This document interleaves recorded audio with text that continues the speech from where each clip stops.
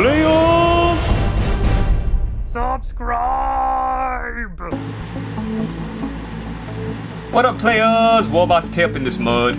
Today gonna be doing a how to paint and unboxing of the... Oh, my phone. Shh, be quiet. I'm doing a video of the Great Taurus for Citadel Miniatures. As you can see, the box that it comes in isn't like one of the new monster box releases from Storm of Magic. It's just a plain, simple white box.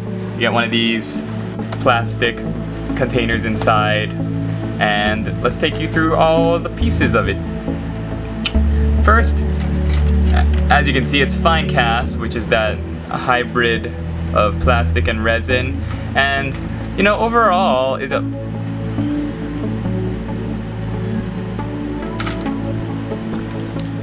Be quiet, phone. I am looking at something that's making me very angry. Ah! But ah!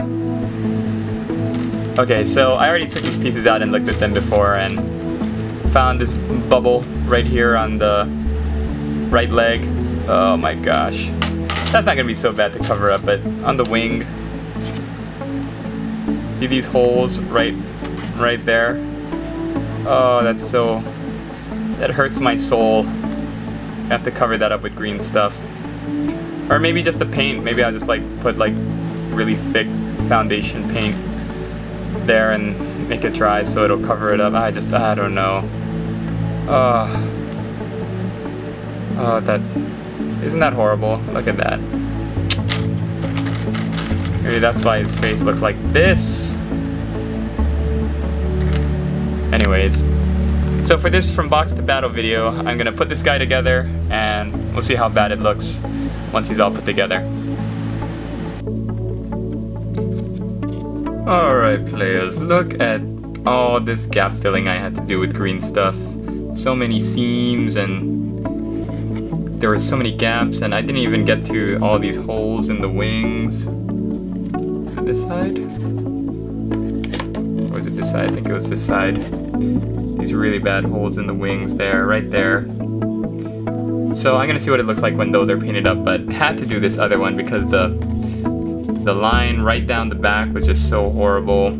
And the wings, where the wings joined the body, oh, Finecast. Finecast, you're killing me. These re-released older models, I just don't know. I don't know if they know what they're doing with them. But we'll see what it looks like when it's primered and painted up. So I'll see you in the next video when this Great Taurus is all painted up and ready for battle. What up, players? Warboss Tae up in this mode.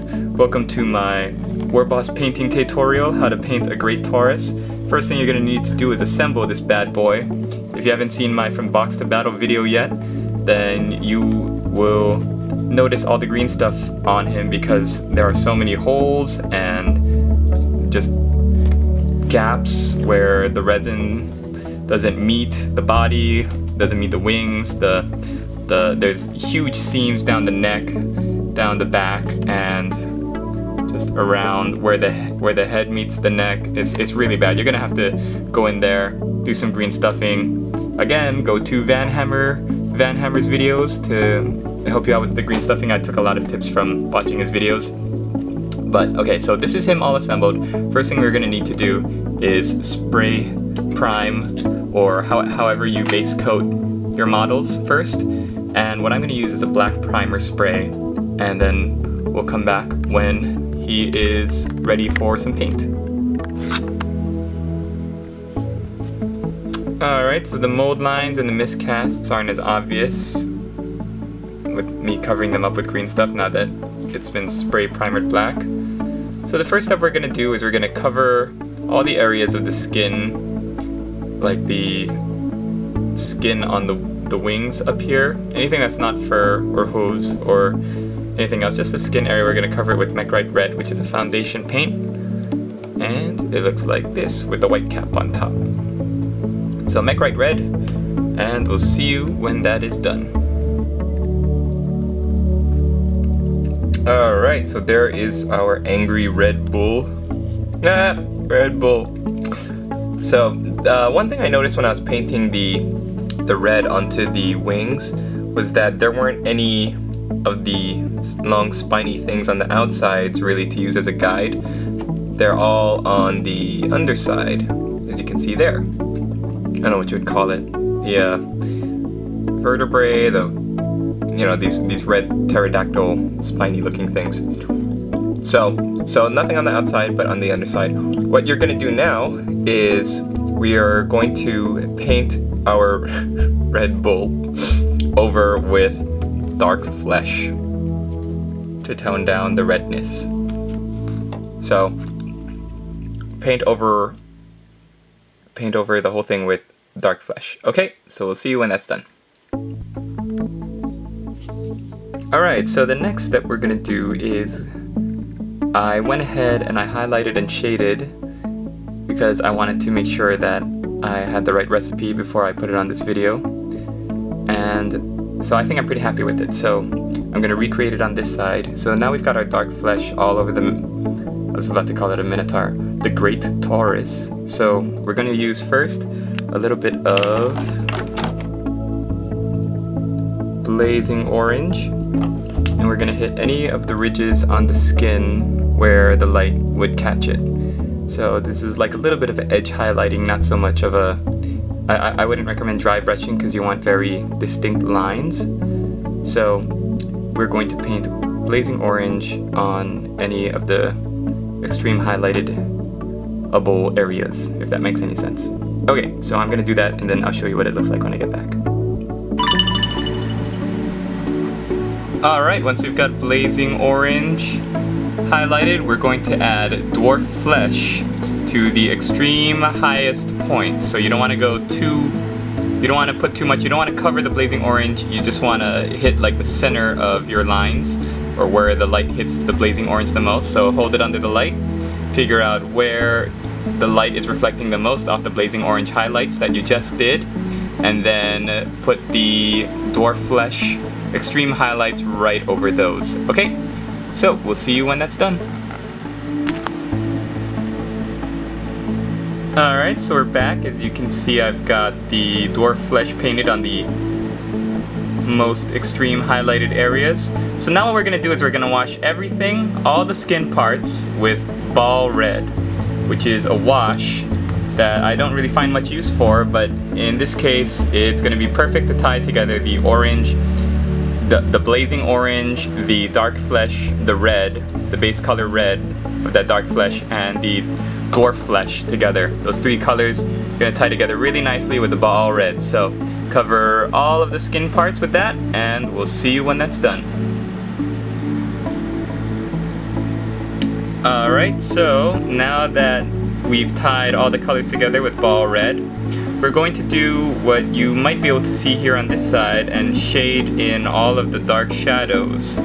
So by the shoulders of the bull you can see, and right by the neckline.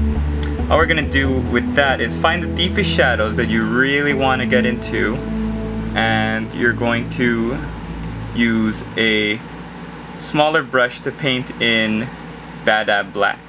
And I say smaller brush because you don't want the Badab Black to get on any of the uppermost part of the skin, because that's where you put your highlights. You don't want to ruin those. So if you notice here, I took a smaller brush on the leg and I just painted the wash into the recesses. So that's what you're going to do. And again, you want to find the darkest, most shadowy areas of the model that you want to put the shade into, put the wash into. Alright, so I'll see you when that's done. Alright, so we've got the majority of our model done now because the skin is the majority of the model. So now we're going to pick out the details, and the first thing I wanted to do to motivate and energize me to finish this model is get the eyes painted. So what we're going to do is we're going to use Ianden Dark Sun, which is a foundation paint. It's yellow, it's bright yellow, so it'll make the eye pop out. And let's see if I have any on me. that I can show you. Gotta have some Yandin Dark Sun around here somewhere. Here we go. Oh. So this is what it looks like, Citadel Foundation color. And we're gonna paint both of the pupils with that color. So also, we might as well just get this step out of the way now. I'm gonna paint the little ring in its nose. We are gonna paint that boat gun metal. All right, so we'll see you when that's done. All right, so the next thing we're gonna do is we're gonna dot the little pupils with Chaos Black to give it some direction on where he's running.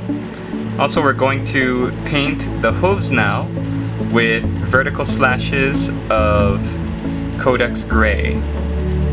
And if you want, you can mix the Codex Gray just a little bit with some black if it's too bright, or you can, after you put the little lines of Codex Gray in, you can wash it down with Bad Black. That's fine too, to tie the gray into the black. And I wish I had a picture to show you. I'm gonna show you what is on the GW website, but that's what we're going for that. Vertical lines, extreme edge highlightings with this kind of grayish color. And like I said, tie it in with some Bad Black if it's too bright for you. Okay, so we'll see you when that's done. I just noticed that in the Games Workshop Great Taurus, the model doesn't have pupils in his eyeballs. Can't really see them, but I think this is a lot funnier. If you do them really small right near the middle, they look like really crazed, and I like them, so I'm gonna keep it. Also, the snout you'll notice on the Games Workshop website is black, so but then it's kind of like blended to a black from the red on the face. So what I did was Chaos Black on the snout and the lips, and then I tried to blend it up using Bad Black, and then a mix of Chaos Black and Dark Flesh before going to the straight Dark Flesh. So I'm kind of happy with it. Next thing we're going to do is the teeth and the horns. And I don't really like the gradual black fading to the brown that the Games Workshop website does. Let me show you what it looks like really quick, since there's no box art. So you see it goes from white, bone, and brown to black to this Astronomicon gray kind of white at the end. And I don't really like it. I try to keep my models as close to what the Games Workshop standard is, but in this case, I don't know, I just don't like it. So what I'm gonna do is I'm gonna paint the horns here and the teeth. I'm gonna paint everything Deneb Stone. And then we'll do some highlighting and shading from there. So I'll see you when that's done. Alright, so that is very, very bright bone color. We'll dull it down in a little bit with some washes. But while we're waiting for that to dry, we're gonna take a little bit of Regal Blue. It's this dark blue color. And we're going to lightly dry brush any of the fur on the Taurus's back, tail, and head. And we're going for an effect that is highlighted black, but really deep black, so that it doesn't come out gray or white. We're gonna do some gray highlights on the wings, but for the fur, we're gonna go with a really deep black. And to do that, I learned that you can either highlight black in one of two ways, either by using gray or white, or with blue, and it just changes really subtly the way that the model looks. So dry brush really lightly some Regal Blue onto the hair, the fur on the back and the head, and we'll be back when that's done. What up, players?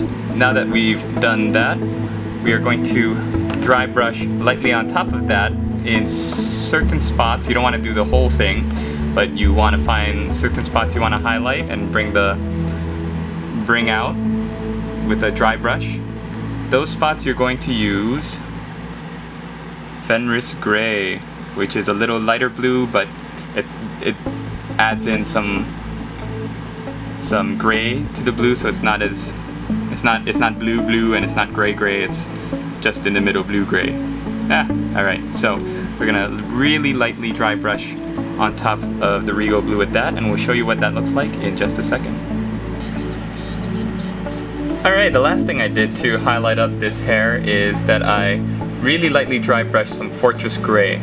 So the effect you get is you see the blue underneath, and then you see the gray at the top.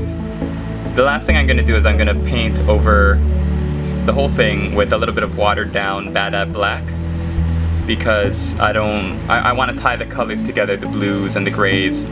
And while I'm doing that, I'm also going to wash all of these bright bones with the horns and the tusks and the teeth. I'm going to wash that down with Griffin Sepia, which is another GW wash if you haven't seen that. So Griffin Sepia for all of the teeth and the horns, and Bad Black on the hair, and we'll show you what that looks like when I come back. Alright, so it looks like the black at the tips is actually realistic and true to life. I thought it was something GW was doing to be fancy, but I guess I'm gonna have to, because just looking at him, the white just seems too bright. So I'm gonna try and copy what GW's website is doing and hopefully make it look less like a children's toy and more like a, you know, an artistic piece of sculpting. So, oh, look at that mold bubble. Look at that bubble. So it's also gonna cover that up. So what I'm gonna do is I'm gonna use Chaos Black at the very tips, and then I'm gonna draw lines around the horns to show kind of streaks of where the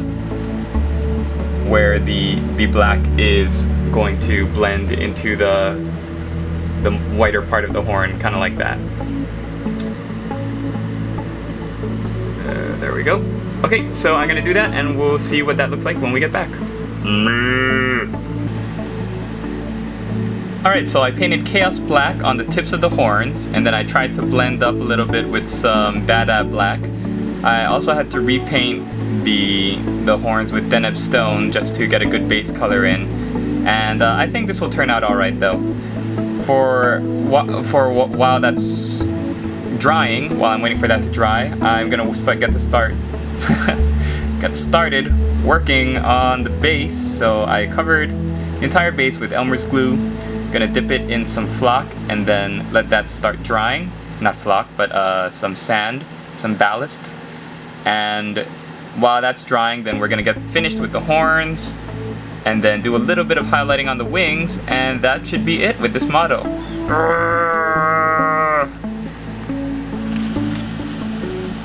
So next step I'm gonna do is paint Griffin Sepia again on the horns. And I'm also going to do, when that's dry, Devlin Mud on the underside and where the horn meets the head, just to give it a little bit of a deeper shading. I'm also going to paint the base Khemri Brown, the rim Khemri Brown, and I'm going to paint the top of it. See, I wrote it down here on my computer, so I have to look at it for a second. I'm going to paint the top of it Chaos Black to start, so that it starts with the black on the top and Khemri Brown on the rim. Alright, see you when that's done. Alright, so I'm really happy with the way that the horns turned out. They look like they got tied into the black with once you put in the Griffin Sepia and the Devlin Mud. And what we're doing with the wings now on the underside is I took some Deneb Stone and I just painted or dry brushed lines down the sides, down the insides of the wings to simulate the light catching them. So again, that's Deneb Stone down the sides. For the base, we're going to paint over the black now. We're going to paint it with Scorched Brown. And then we're going to dry brush over that with Vermin Brown. So Scorched Brown and then Vermin Brown for the base, Deneb Stone for the wings. Okay, we'll see you when that's done. Alright, so now that the wings are done, that is pretty much it for the model. You can check out where the highlighting and the shading really pops on the skin. Crazy bull eyeballs. And yeah, everything looks to be tying together really nicely. The last thing for our base that we're gonna do is we're gonna lightly dry brush with some bleached bone. And when we're done with that, we're going to cover with this grass green, which is kind of like this mossy grass, and then cover that, or go around it with some steppe grass from Battlefields, from Army Painter. So I'm gonna do that. I'm gonna show you what that looks like when we wrap this whole video up. Alright players, this is the end product. Hope you enjoyed my Warboss Taetorial. Here's what the base looks like. Flocked and painted. So I think I went a little bit heavy with the grass green. You can't really see where the steppe grass is, but I think it's going to be okay once it dries. It should look a little bit better. I think another mistake I made was I connected all the grass together in the center, and I think I probably should have gone more in a little bit of patch, you know, done patches of it more. But that's okay. I'm kind of happy with it, and you know, I'm only going to ever be able to use this for Storm of Magic games anyway, unless they re-release the Chaos Dwarf book, and which I think the Great Taurus comes from originally when it was a Chaos model. But I'm happy with it. I'm going to put him on my shelf, take him out the next time I do a Storm of Chaos game, and yeah, there he is. So thanks for watching. I know this Warboss Taetorial probably won't apply to a lot of you since this is a very specific model, not a lot of people collect it, so that's totally okay. I wanted to do something a little bit off the beaten path. I've got the Vampire Count's Banshee sitting waiting for me, a lot of other new Finecast stuff, and I just wanted to do something a little bit different. So hope you enjoyed it, and we'll see you in the next video.